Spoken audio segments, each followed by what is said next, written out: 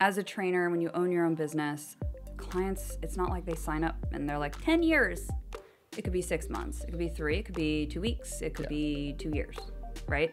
So you don't always know how long somebody's going to be with you. Your job as a trainer is to train them so that they can be on their own and grow. Unless they have a ton of money and they're like, I can grow but still pay you to be here. Right. Also great, right? Yeah.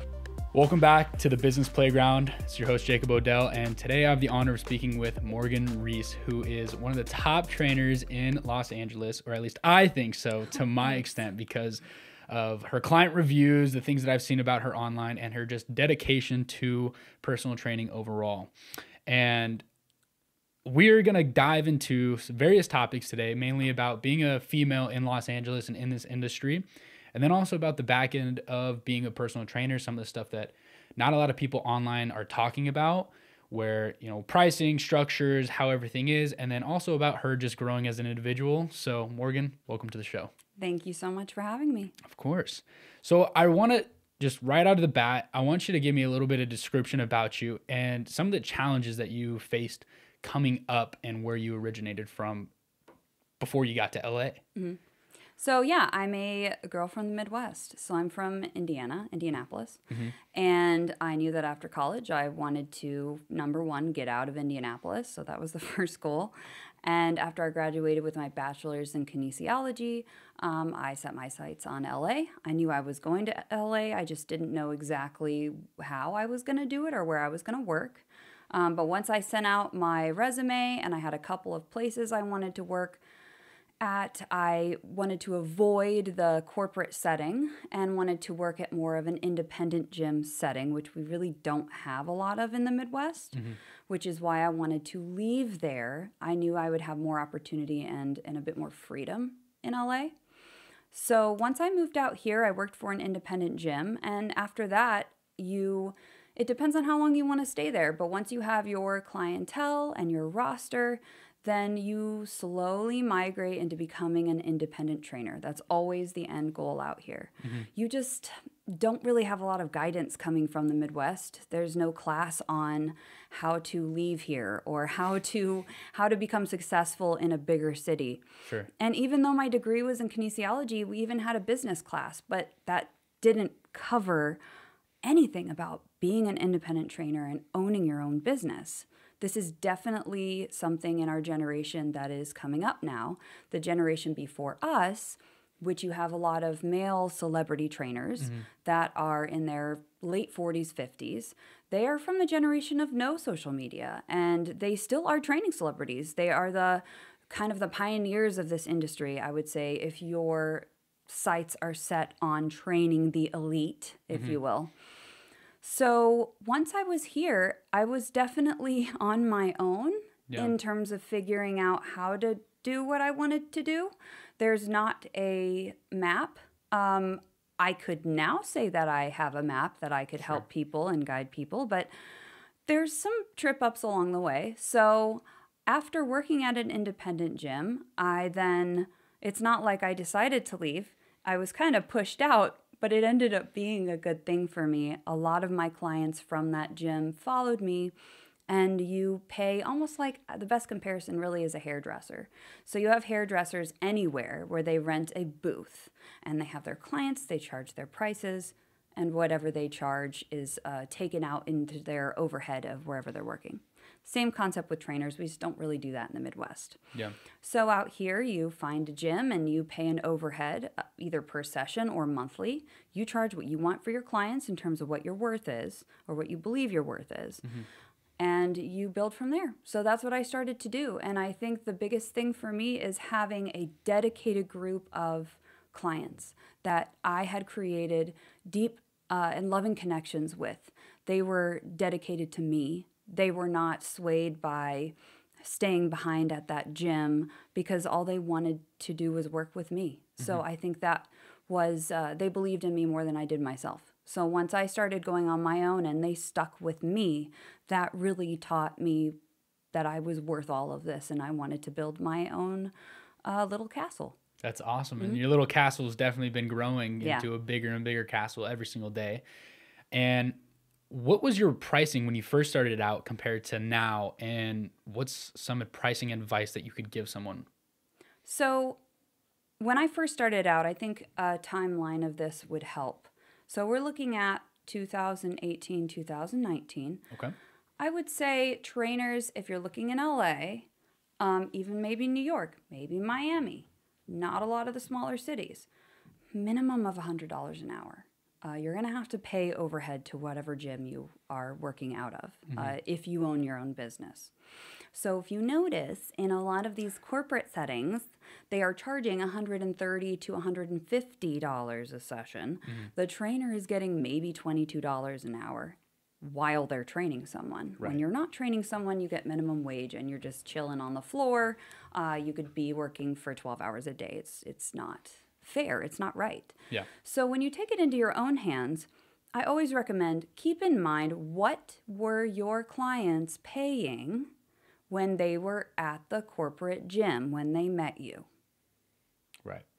That I did not think about right away. I thought, I feel bad. I don't want to charge them too much. Well, they were paying $135 an hour for me. Even though they couldn't afford it maybe long term, they were fine to throw down the credit card or throw down whatever they needed to work with me. And that was before they even knew me. And now here they are leaving a gym in a comfortable environment and following me wherever I chose to go. So I highly recommend the first thing, because I do think with women, and I'm speaking as a woman, I don't know if men always go through this, but there's definitely that imposter syndrome where you think, I feel bad, maybe I can't do this, I'm just starting out, I don't have this, maybe I shouldn't charge so much. Just think of what they were paying before. And if you don't want to charge as much, don't go below $100 an hour. So keep the $100 minimum. Don't do that to yourself. Okay. Right? So you may not believe that you should charge more, whatever it is. Don't go below 100. I'll just give you that number right there. The other part is continuing education immediately after.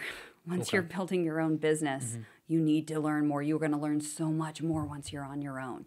Do what you can in your other setting, but learn as much as possible. And then you can add more to your price, and you have the resume to show it. So I would say for me, I started out, unfortunately, at like $85 an hour. And I regret that. If I was going to mentor someone now, I would say, cool, 100. Stick with it.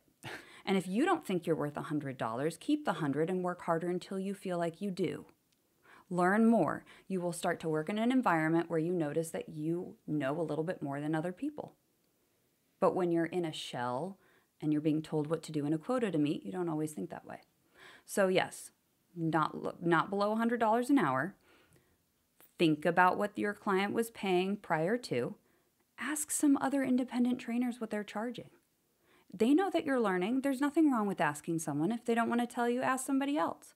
That was a huge thing I learned. Celebrity trainers, $150 to $200 an hour. Some $250 or $300 if they're on retainer. For example, if they're working for an A-list celebrity where they travel with them. So I would say if you're starting out, $100 to $140 an hour, $150. Above that would be a goal to move on later down the road. Okay. So minimum $100. And then moving forward, you can always do that based upon your learning capabilities and your education, your experience, of course. How has it been for you and your learning processes with the certifications? Of what should the certification process be for someone, and maybe what organizations do you recommend that they go through for these certifications? So the first thing, we all know that as a personal trainer, you have your personal training certification. Boom. Done. You're going to have to continue to do continued education anyway to maintain that certification. You have certain points that are required for you to do, whether it's reading material. You could even get another specialization certification that's underneath that. I highly recommend you have your major personal training certification. Find another focus, such as mobility. That would be a great one. FRC, functional range and conditioning. Excellent resource for that. Unfortunately, it is expensive, But I promise you, as you go on in the industry, there's a lot of respect that is given towards someone who has an FRC certification. It bleeds a little bit into the physical therapy realm, which is, of course, very important for a trainer to be aware of. We have prehab, rehab, and all those things. So other than your major personal certification, personal training certification, mobility would be one that I highly recommend.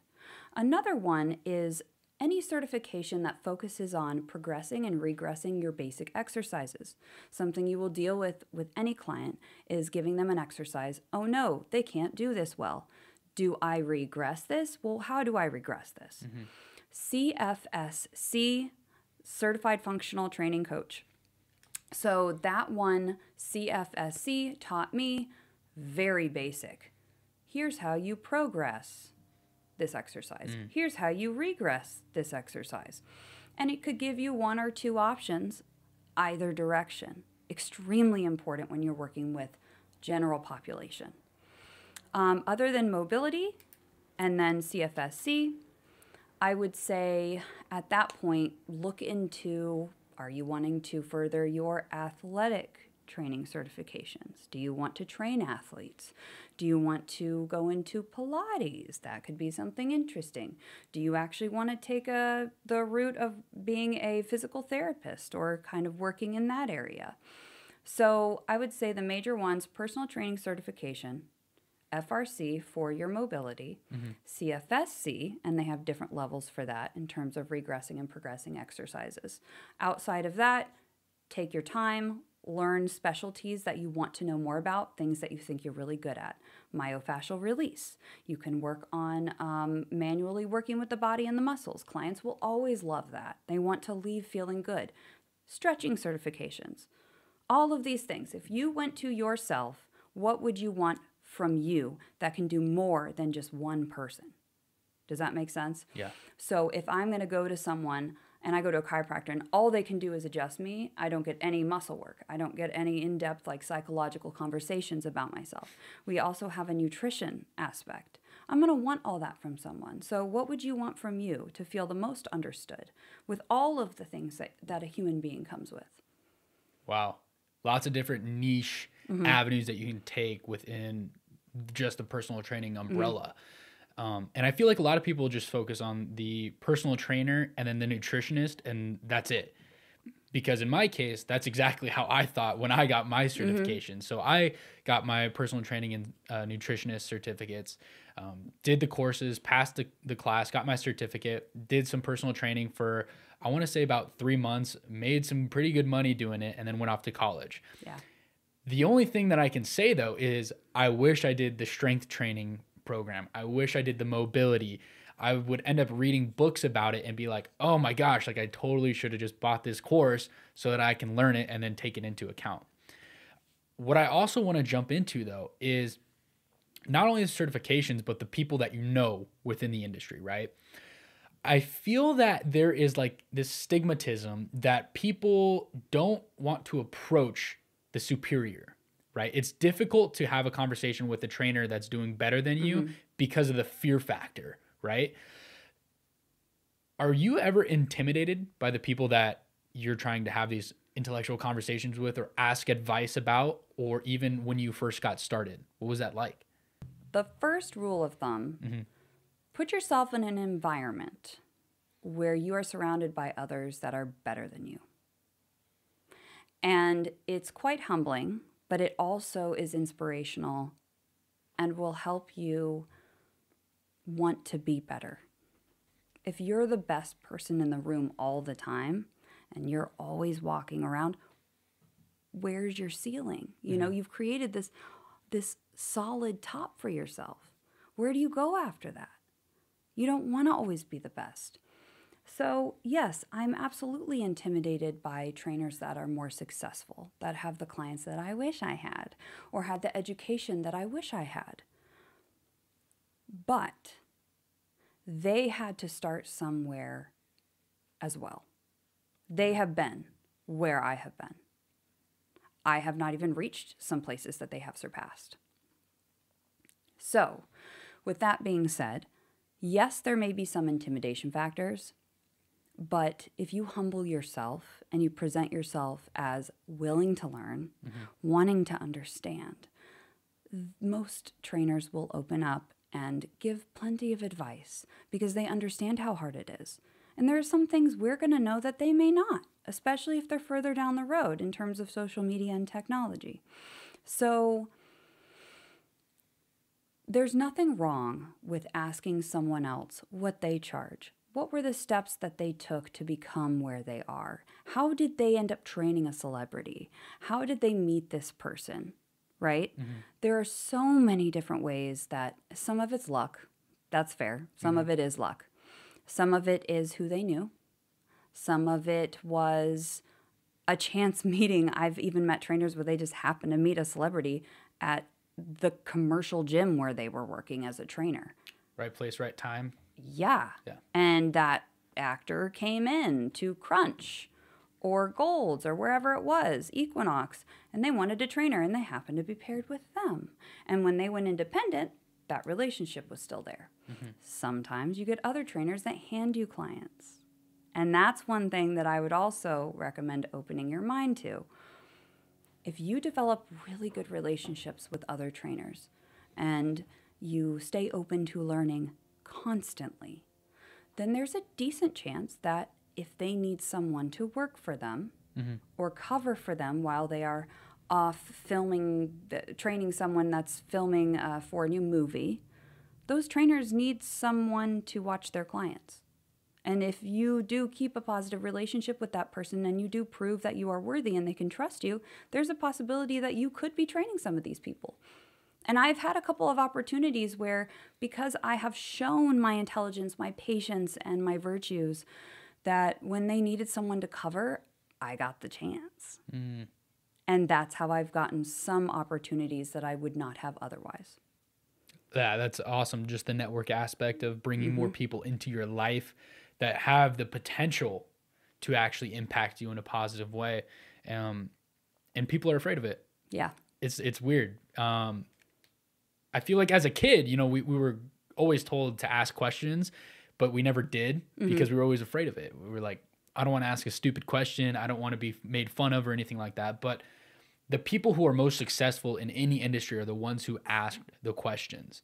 And obviously I can see that you're doing it right now. And it's awesome to see it progressing already in the short time that I've known you and the research that I've done on you. And I'm like, okay, like she's for real. I can say that me moving here and doing what I've done in 4 years, yes, I was in my late 20s when I moved here. So in terms of who I am as a person, I've obviously grown as you do, but I wasn't 22. So I was a bit more solidified in who I am as a human and a woman.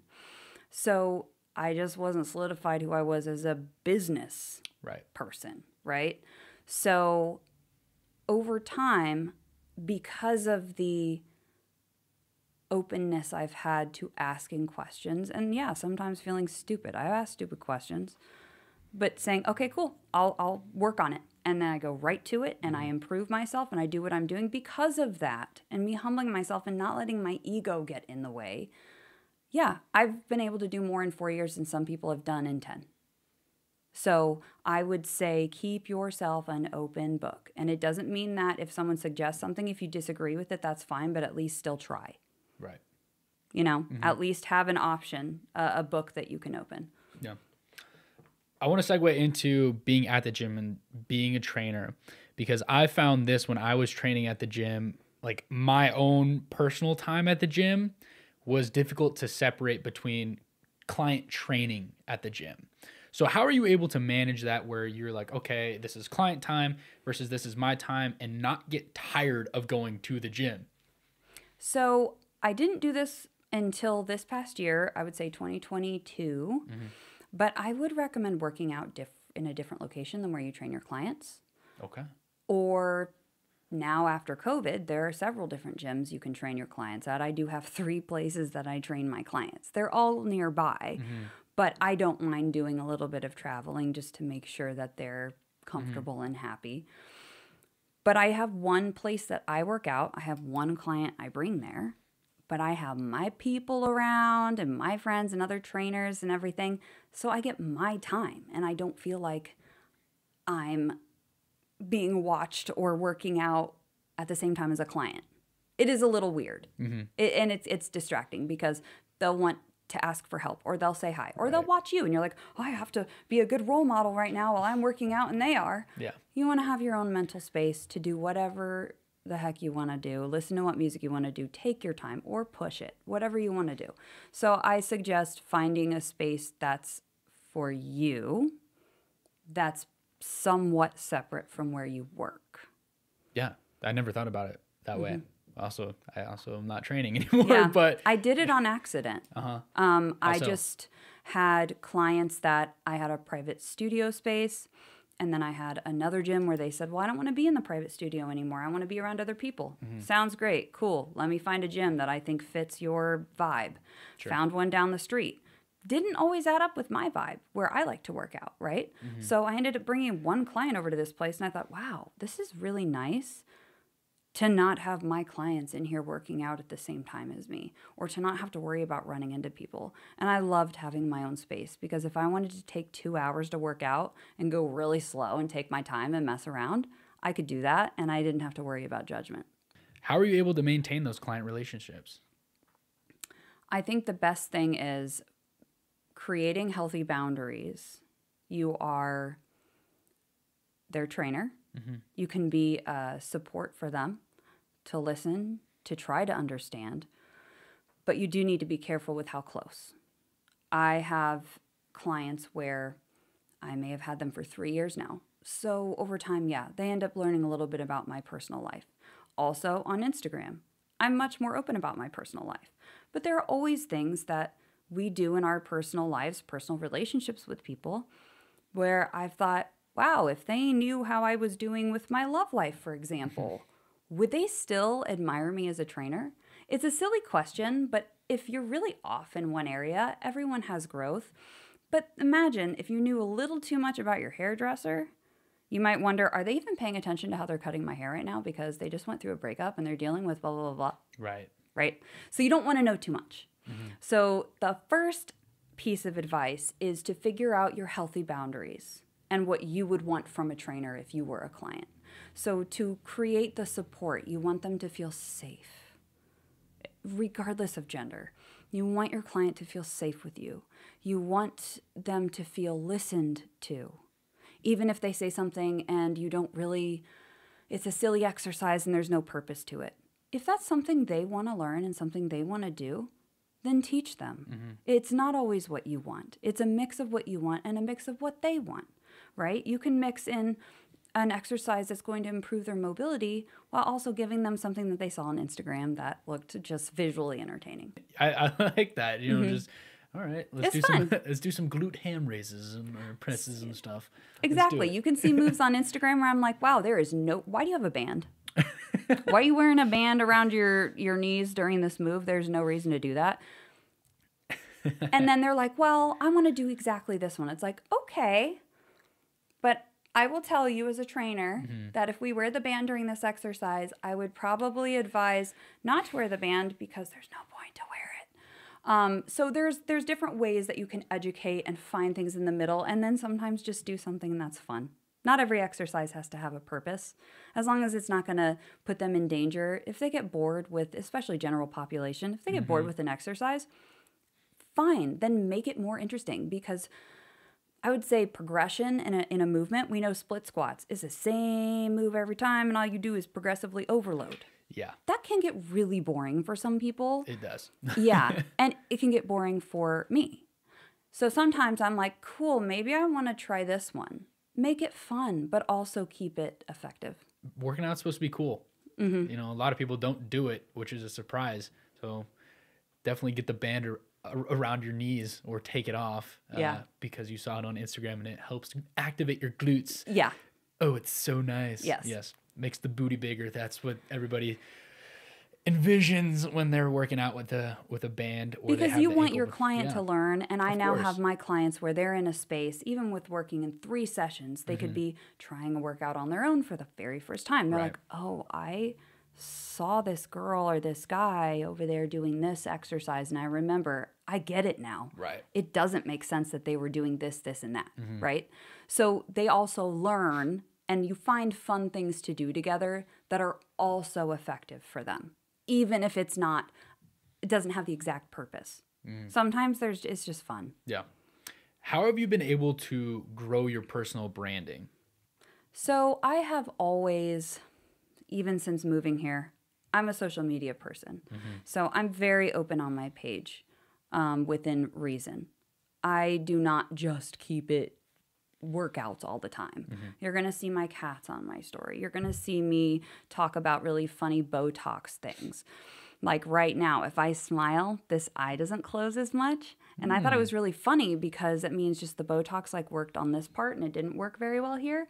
Things like that, like you can talk about really funny stuff. And I think because I'm super open, people want to work with me because I'm fun and I am myself and I don't have this perfect business attitude where I don't take away my personality. Right? So I've grown my brand by creating social media that represents my knowledge, of course, my aesthetic, but also my personality. I want people to know me. I want to feel understood as well as a person. I am a person. So other than social media, I've also used Yelp. That has really helped. And having good reviews makes a big difference. So I ask all of my clients, I'll send it, hey, could you just do a little thing here? Yeah. You know, and then you have someone else look, oh, whoa, that was from like a month ago. I'm going to contact her, right? And then you have a website, right? And not as many people rely on the website now as they used to. More so these days it's social media and Yelp. You also have TikTok. So looking at all of the social media channels, I try to use what I can. I try to use Yelp for other people that don't use social media. There's Facebook, not used as often. It depends on what population you want to work with. So branding wise is definitely online for me a lot. These days it's just not so much of handing out cards. I mean, let's be real. You hand out cards, people don't really keep it. No. But if you happen to meet someone and you say, oh yeah, I'm a trainer, and they're like, oh, okay, let me see your Instagram. Yeah. Look at the Instagram. It's not just the following, it's the presentation. They're like, oh my God, that's cool. You look really cool. They watch you for a little bit and then you get the DM. Yeah.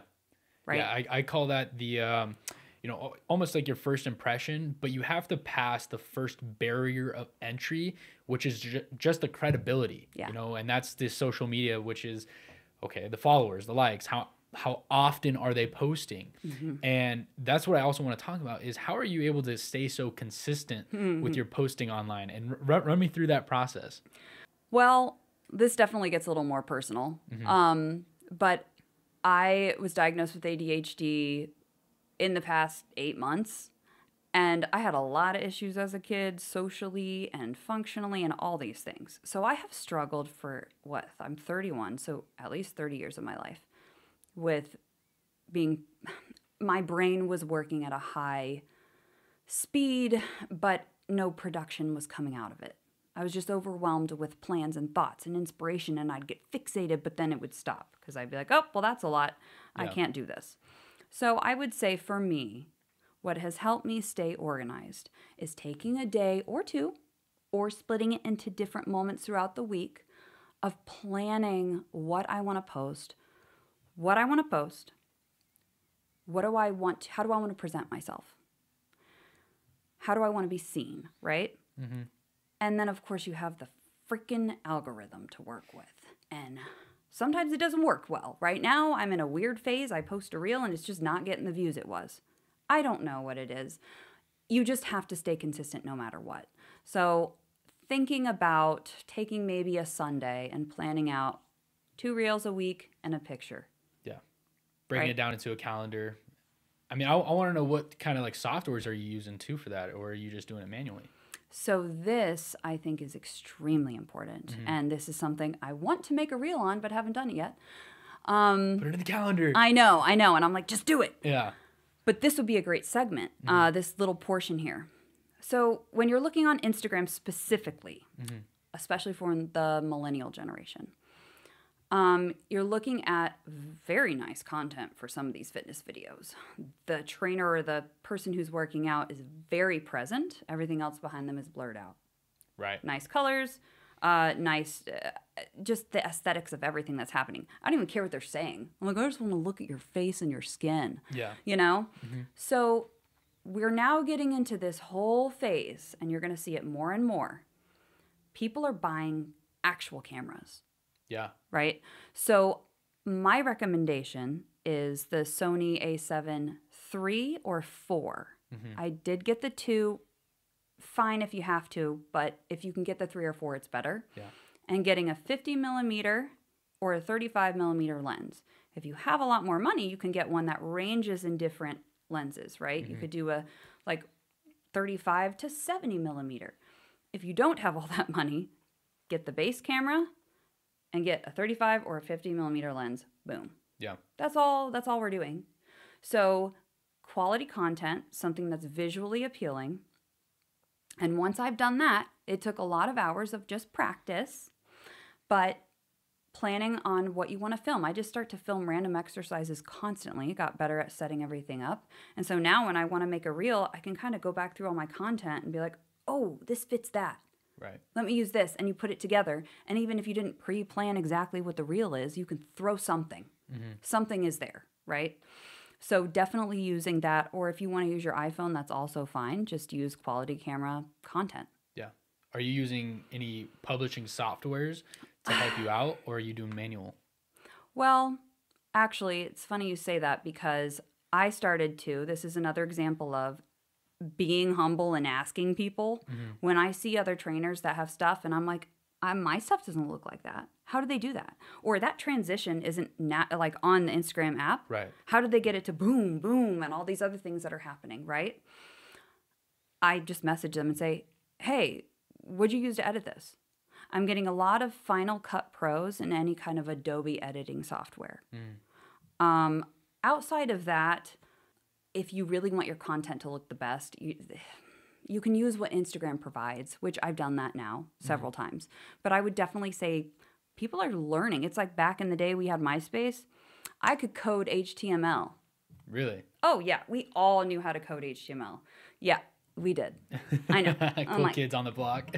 They'll all agree with that. We Yeah. knew how to code HTML. We could do all these little like bold, slash, movement, action sequences on our MySpace.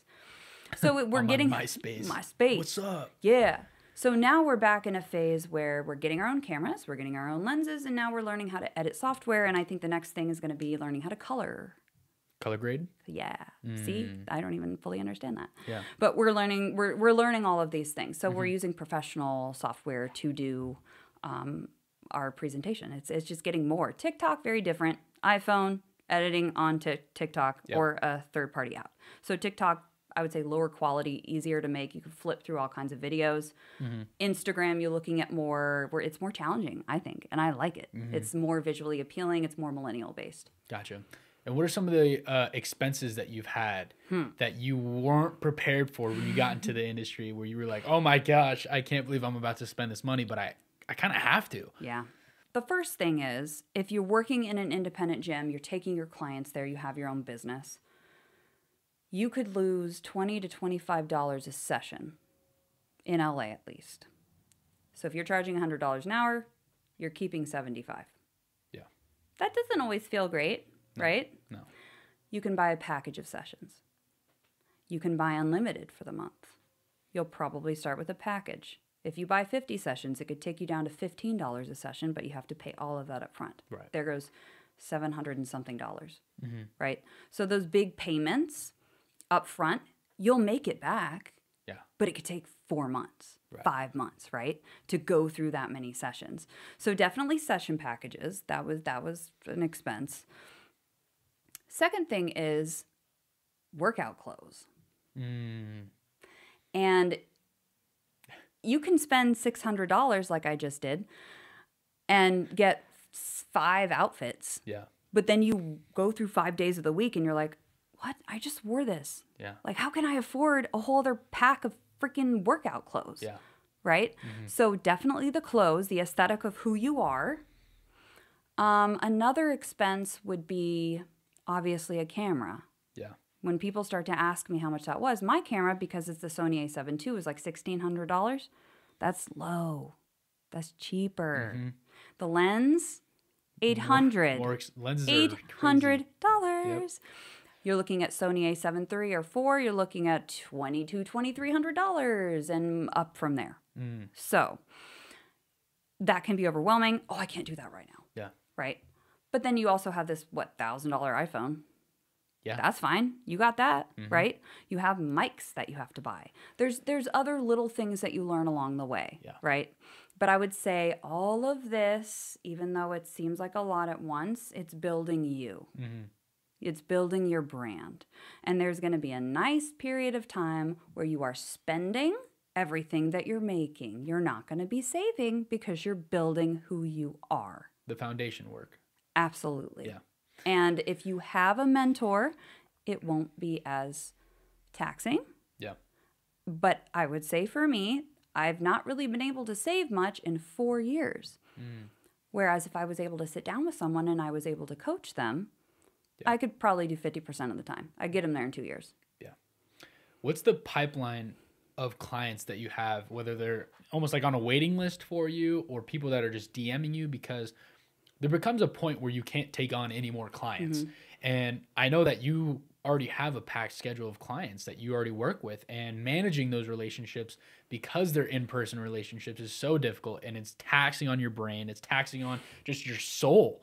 So how are you going to attack bringing new people on where you have more clients to take on, where you have more time maybe dedicated to the work, and you're not pulling your hair out with everything that's going on? I do somewhat believe in putting kind of an energy out there. Mm-hmm. So you can always tell if you're in a social environment and someone is open to talking, getting to know new people, ask about you, learn about you, or explain themselves. Yeah. Open to dating, not open to dating. Are they single or are they taken? You can always just kind of tell by someone's energy, right? Mm-hmm. So I will say, when I have put the energy out there, posting more, maybe it's the way I talk to people. Maybe I'm more open to presenting myself and what my job is instead of just talking about my personality. Mm-hmm. When I'm looking for more clients, I think one thing that I was told but was still hard to grasp is that as a trainer, when you own your own business, clients, it's not like they sign up and they're like 10 years. It could be 6 months. It could be 3. It could be 2 weeks. It could be 2 years, right? So you don't always know how long somebody's going to be with you. Your job as a trainer is to train them so that they can be on their own and grow. Unless they have a ton of money and they're like, I can grow but still pay you to be here. Right. Also great, right? Yeah. So other than energy, I would definitely say it depends on what your price is. I'm the kind of trainer where I charge a little bit less because I have more retention. My clients stay with me longer because they can afford me long term. Instead of charging more, they buy a package and then maybe they can't afford the next one. So I have clients that I've worked with for 2 years. Sometimes they leave for a month or 2 and then they're like, oh, wait, I do need you, right? Yeah. So finding more clients, it can come from social media. It can come from referrals. Which are huge. And what's interesting is for me, most of my clients are not referrals. Really? Well, you threw me for a loop there. Uh-huh. Wow. Most of them are not. A lot of my clients have just naturally come from Instagram. Okay. But I was putting right now I haven't had any new clients ask for 2 or 3 months. And I'm like, okay, good. Because I'd probably say yes, and it might be a little too much. Yeah. But once I start putting the energy out there and I start maybe putting things on my story like, are you ready for summer? Right. Things like that. So there are going to be times when things are going to be slower. December, weirdly, sometimes February or March. So there will be slower times and there will be other times when things pick up. But that's where, financial management and all that comes in. There will be clients that leave and they come back a year later. I have 2 clients coming back, haven't seen them for 3 years. Wow. So I would say overall, It's the energy that you put out there, in person, online, whatever. The clients that I do have from referrals, it's usually because they see them posting on social media. They're like, I want to look like you, or I love your relationship with your trainer. Or you even telling clients like, hey, listen, I'm open to having more spots. And if you know anyone that would be interested, I will give them your pricing. So referral where there's a benefit. Right. So when you're ready, give yourself like a good month to start kind of putting the energy out there to add some more people on. Nurturing. Yeah. Just But if nurturing. not, then use your whatever time you have and like give yourself the capacity. Yeah. I want to go into just being a female in the industry because it's very sexualized. It's very skin tight. That's the word I would use. It's very skin. Yes. It's not bad, but I would highly recommend to any woman that I meet that's wanting to work in the industry or is branching off on their own, figure out exactly how you want to represent yourself. Not forever, but at least for now. There are some women who choose to go the more sexualized route, which is totally fine, where they're focusing on the sexiness of a woman and feminism and, you know, maybe building your booty and doing stuff. And women go to that, and that's great. I think that's wonderful. Then there are others who go the more educational route, and there's not a lot of skin that's showing. They're talking about glutes, but in more of a muscular way than like a sexual way. Some people are a hybrid. So as a woman, we have to use our tool belt, as always. It is mostly a male-dominated area. So the fundamentals of what any woman has to deal with, as we, you know, women, you ladies, you understand, you do have to apply that in any setting. Don't do anything that you are uncomfortable with doing. Of course, there's the whole aspect of your clients. And if your clients are male, like I take on male clients absolutely, usually through referral. I'm a little more comfortable, but I don't meet in a secluded place. Sometimes I FaceTime first. I don't even want to meet in person. I don't even have our first consultation being the first time I've actually had any kind of visual of this person. So you do need to be careful. There is that part, but then there's also the other aspect of how you want to represent you. So I've chosen more of the hybrid situation. I love the femininity of a woman. I love the sexuality of a woman, the sensualness. I love all of it. But then I also love the aspect of intelligence and education. And so I kind of blend both of them without going too far in either direction. But that took me a while to figure out. And that aspect comes from just growing up and getting older and figuring out who you are as a woman. That's awesome. I mean, just life experiences in that area and figuring out some of the ethical ways of personal training. And have you had any issues with that during your times? Yeah. And I'm sure this won't come as surprising to many women, but yeah, I've been in a place where I was being what I could consider sexual harassment in the workplace. And I didn't know how to handle that. I didn't know how to say stop. I didn't even know, is it called that? Is that what I could say it is? Or how do I create these boundaries? Right. So yeah, it is a learning process, but I've definitely had issues with certain men, other trainers that have been too forward or too dominant in the workspace where I didn't feel respected, or I was spoken to differently because I was in an environment where I was the only female on the team and I wasn't treated. I wasn't even treated really with respect. It wasn't about equality. I just wasn't treated with respect. So yeah, being realistic, there's going to be, that stuff's it's going to show itself. If you're a woman, just be prepared for some sort of encounter. Be prepared. It's not a fight. Right. But once we are all here for each other. It helped me so many times when things were said to me that were inappropriate. And I had a girlfriend that was nearby that was like, what did you just say? Because if that's not in my personality and I didn't feel comfortable doing that, I had someone to support me. I had someone to talk to. there's also not only the issue with the work environment, it is also, like I mentioned, with certain clients. So I do say don't go in with the expectation of anything bad. I don't want you to feel scared, but you do need to be real about it. Like, yes, this definitely exists. If I'm working in an environment where it's mostly men, get ready. Yeah. You know, it's not a fight. It's just like, you know, did they mean it that way? Probably. Yeah. Right? But I think that also comes with, we deal with that outside of work. It's like, just don't think that work is any different. Right. Now, what are some of the key qualities that you would say makes a great personal trainer? Not a good personal trainer. A great one. A great personal trainer. Definitely being open to learning. You do not know it all. You're not going to know it all. You haven't done everything. And that's okay. There are so many different areas and so many beautiful places that trainers can go in terms of how they approach training any client. So I think a great personal trainer would be someone who is open to learning and trying new things, changing with the times. Second, listening to your client and what they want, and trying to find a healthy balance between what they're looking for and what you know is actually realistic for them and safe, and not just what you want, but really listening to your person and making sure that they feel understood and they feel safe and welcome.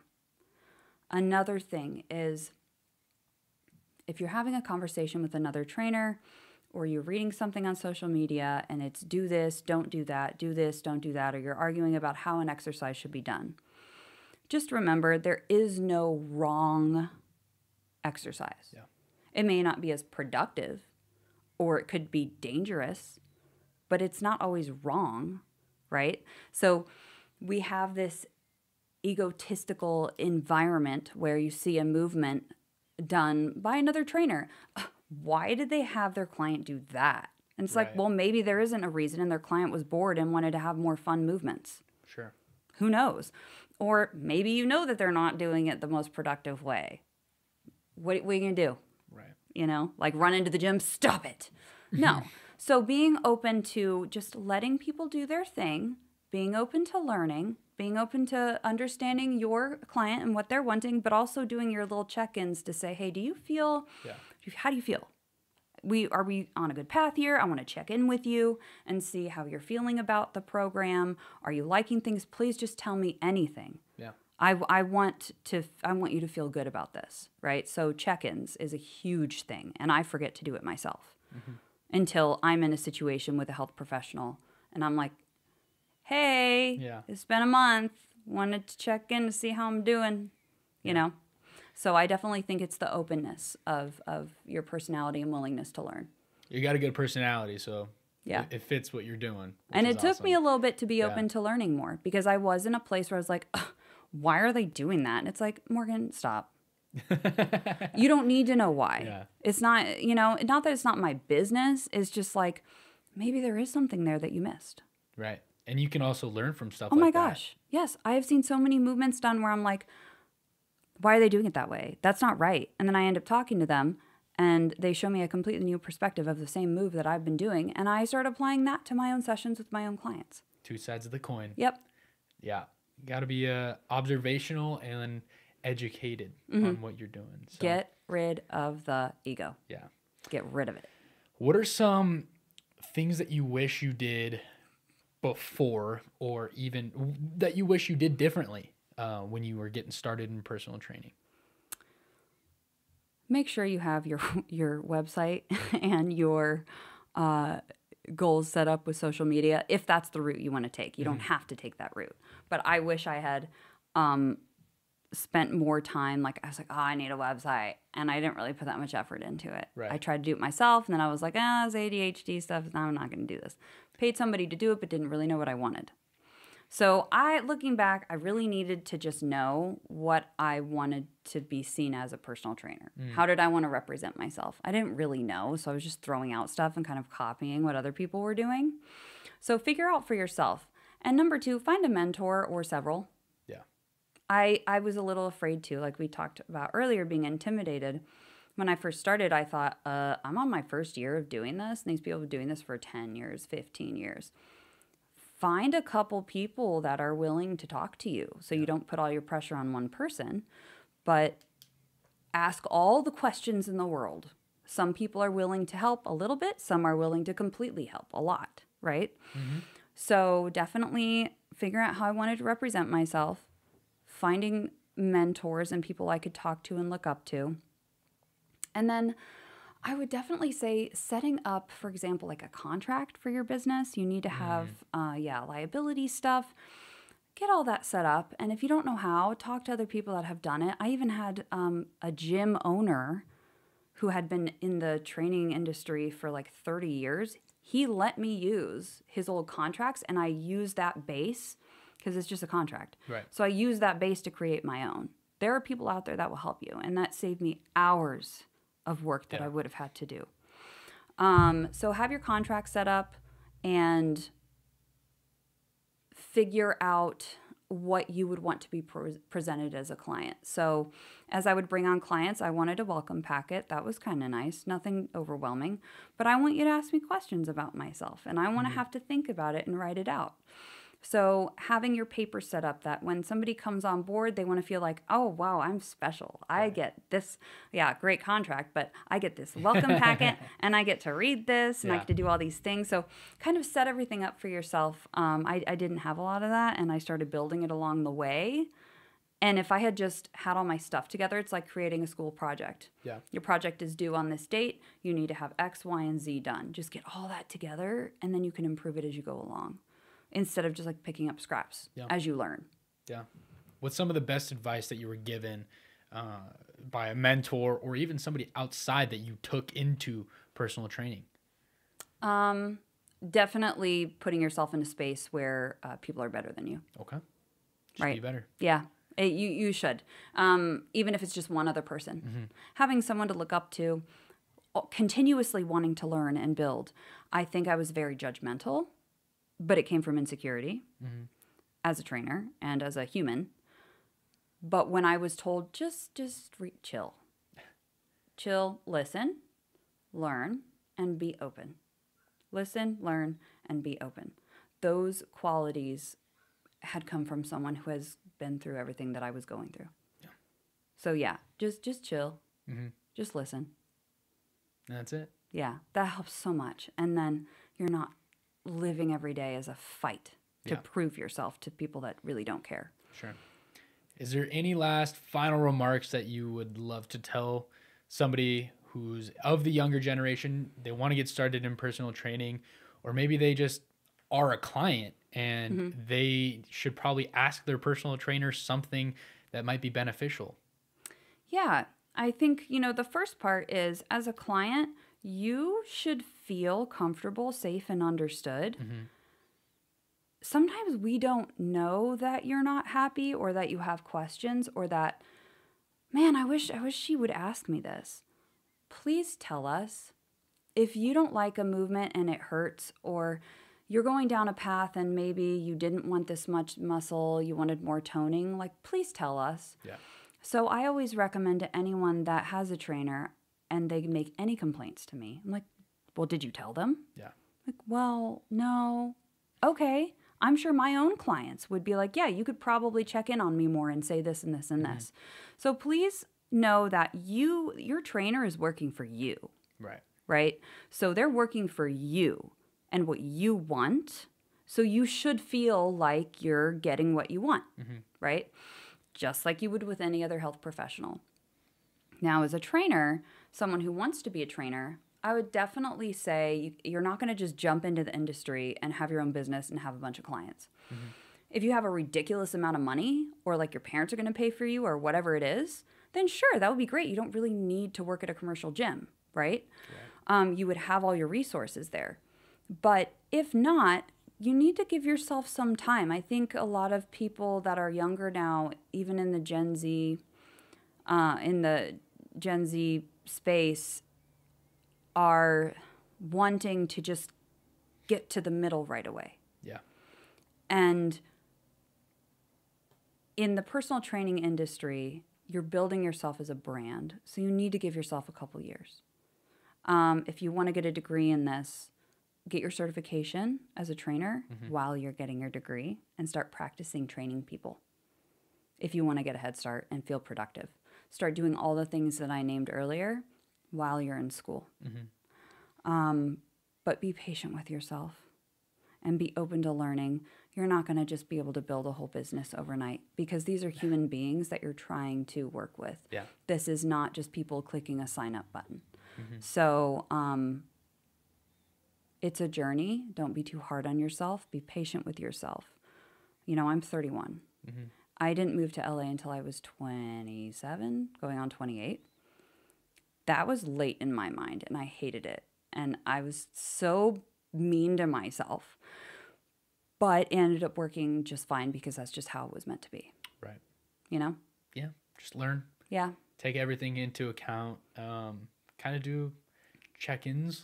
Yeah. Which maybe you could do a little bit more of. Yeah. As it sounds like you're convincing yourself of. Yeah, absolutely. So, yeah, I think there's a lot that people just need to learn, you know, and you hit the nail on the head of we Gen Zers just want it now and the instant gratification, which is understandable. Everybody does. And y'all get there, though. Yeah. Because a lot of the people that I'm working with now that are doing websites and doing podcasts and doing all this stuff, that's not millennials. Yeah. That's Gen Z. Yeah. And I have several Gen Z clients. And I'm like, whoa, you're doing that at like 24?